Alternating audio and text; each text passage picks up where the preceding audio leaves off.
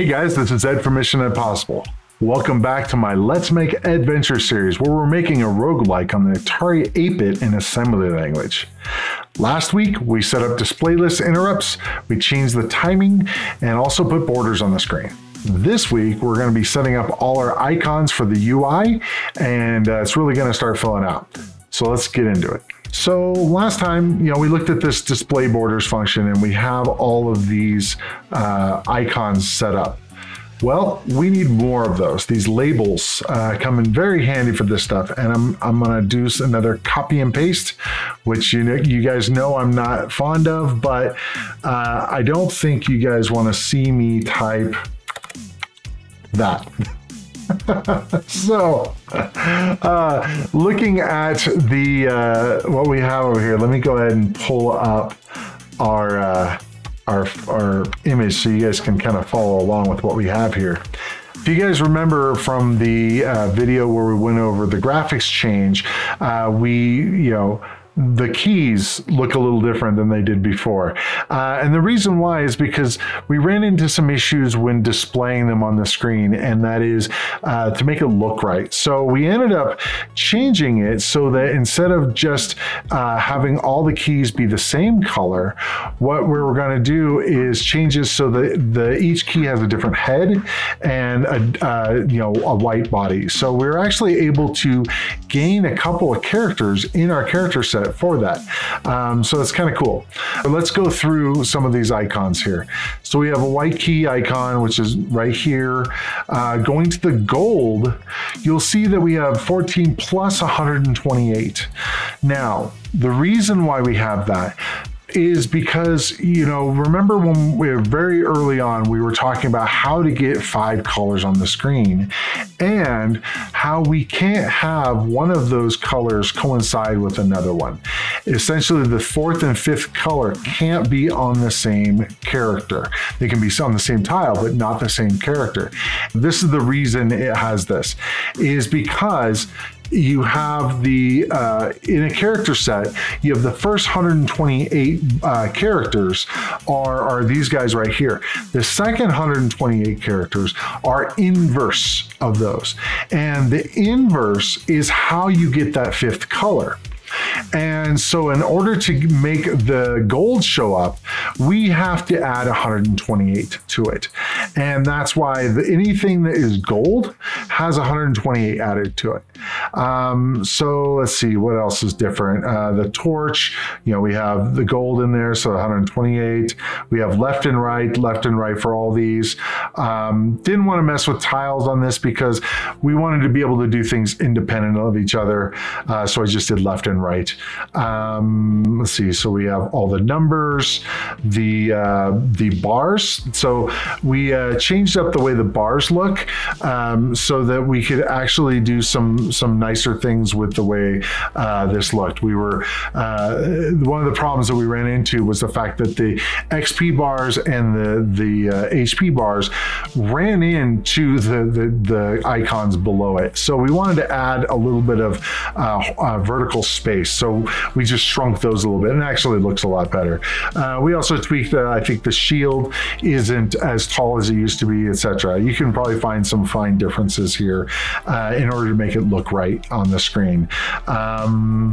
Yeah, so let's look at how we're going to get these on the screen. So we also have the icons and the gems. All this stuff is right here. So let's look at how we're going to get that on the screen. So we have display borders. So we're going to just create we're going to say display UI. Okay, so we have a lot of blitting to do. I'm going to go ahead and change this to update UI, because these are things that will change. If the player gets hit or they heal or something, their XP or their HP bar will go up. If they kill something, the XP bar will go up, etc., etc. So I'm going to go ahead and do HP bar. Now this is a case where I could copy and paste, but I'm going to go ahead and do some of it just so you can kind of see. So I'm going to say UI HP icon left. So we're going to build this HP bar. Now keep in mind it's not going to be functional yet. It's kind of going to just basically be a dummy amount of data. We'll work on actually updating those later when we actually are going to change some of these values. So we want to have this pop up on the screen pointer. So we actually need to copy in WA screen into screen pointer, same as we've done on all the others. And we're going to have this icon for the HP show up on the left hand side there, and then we have for the right as well. So let's go ahead and put these here. Again, we could use the tile, but I'd rather just do it this way. And we actually have one for the colon. So I'm just going to put one right next to that. And so I'm going to go ahead and put this on here. So now we have UI bar left. That's going to be at 28. So that's just going to be this vertical bar here that goes on the left-hand side. So the vertical bars are set up so that it's blank, and then it has on the right-hand side for the left bar, and then the right-hand bar is the exact opposite. It has on the left, so that when you put all these together, it's going to make the bar look contiguous. So we're going to add that, and we're going to give the player quite a bit of health here. So we're going to say HP full. So that's going to be this guy right here, where it's full red on on there. So I'm going to just go ahead and do there, and then we can say on 29.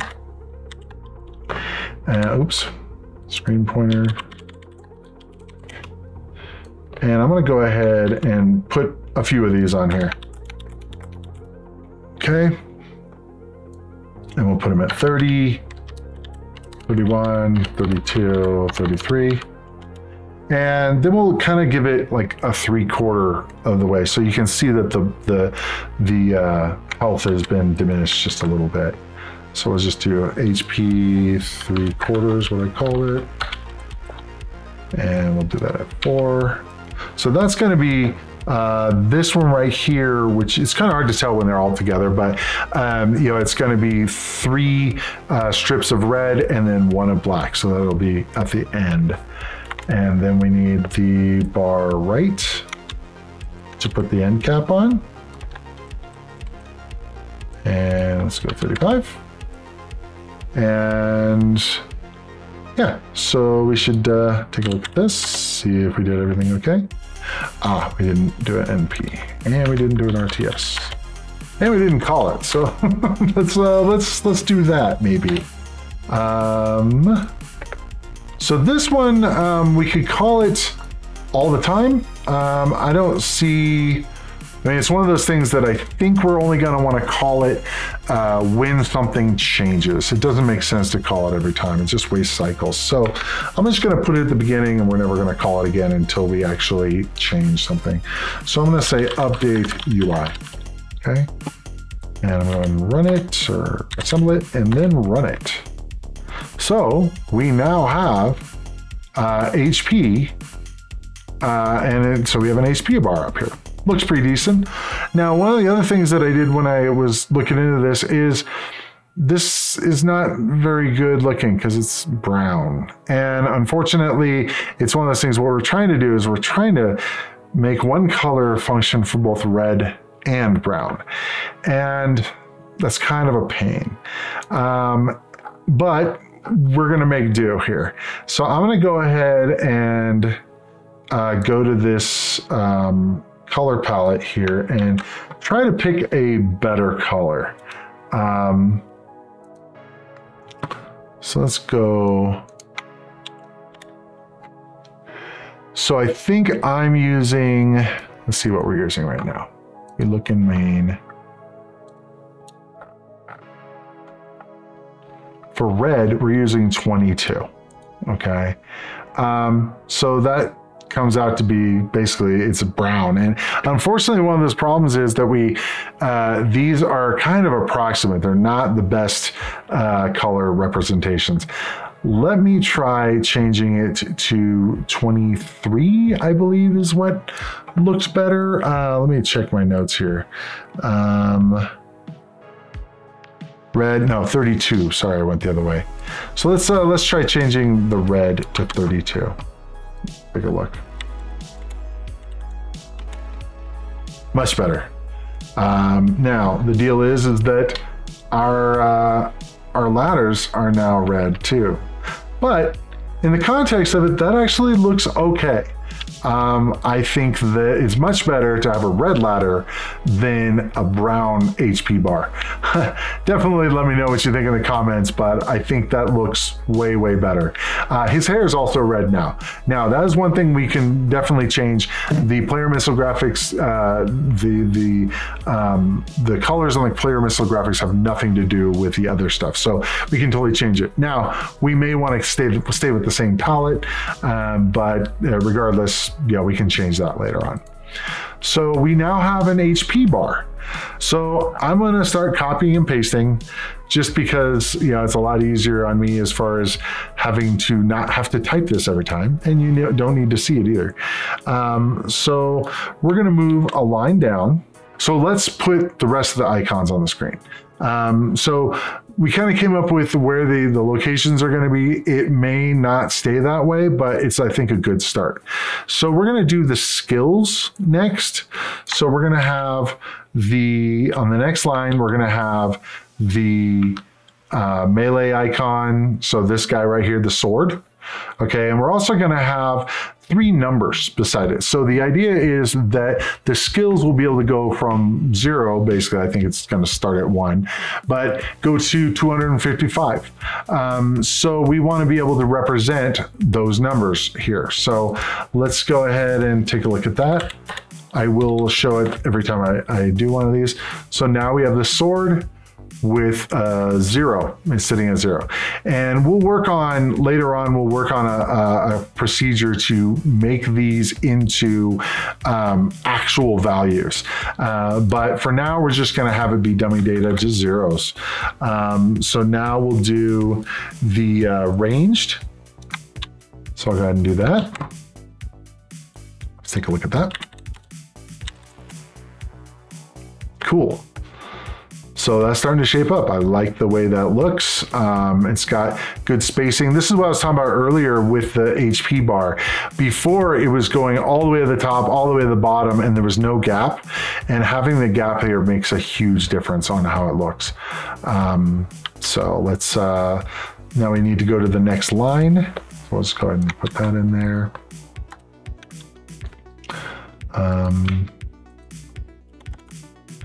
And we'll go ahead and put in, I might go ahead and do 2 of them at a time. We're going to do both the defense and the fortitude. Okay, so that's going to be the shield and the heart. Nice. That heart looks way better than if it were being brown. Now, one of the things I might do here is if you look at the way these are lined up, because of these icons are set up a certain way, I'm wondering if it makes sense, because when you're dealing with a lot of things you need to have centered, you need to pick one side or the other to have a blank. And I'm kind of thinking we may want to move the shield and the heart over 1 pixel in the art so that they line up vertically here. But we'll deal with that later. Then we'll do another line.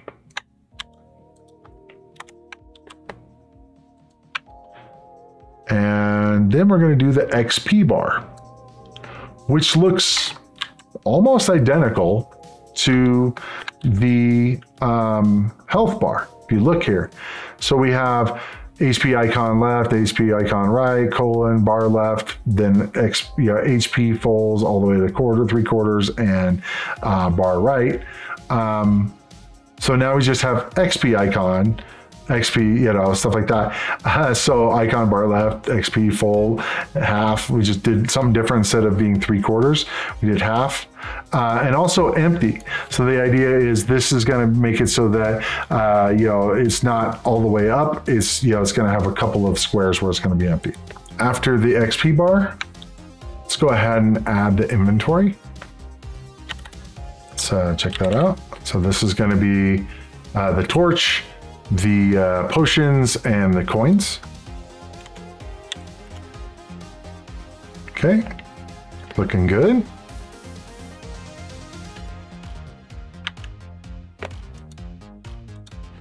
And next up is the amulet.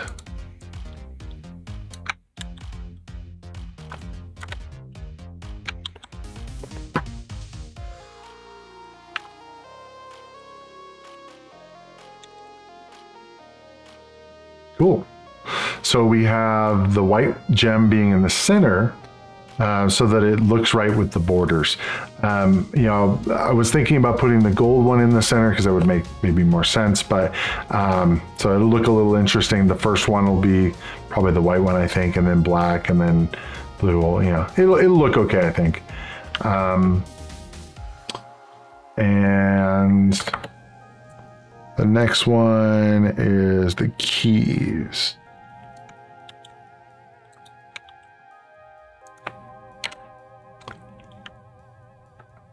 So we needed to back up a little bit on the keys, and the reason why is because we wanted to put it at the same level as the amulet.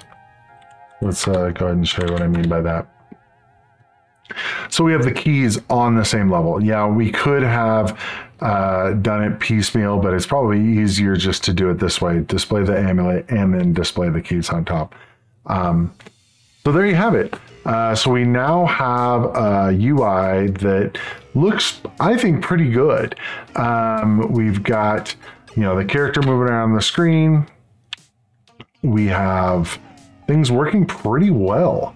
So that's all for this week. Next week, we should be able to start getting into procedural generation of the maps. I can't wait for that because that's going to be really cool. Ray and I have been working on the algorithm, mostly Ray, to generate the rooms, and I think it's going to be pretty cool. So in any case, see you in the next adventure. Take care. Thanks for watching. If you enjoyed the video, be sure to hit the like button. If you'd like to see more of this kind of content, be sure to hit the subscribe button and ring the bell. I post new videos all the time and I wouldn't want you to miss any. If you'd like to see more of this series, be sure to click up here. And if you'd like to see something else, be sure to click up here.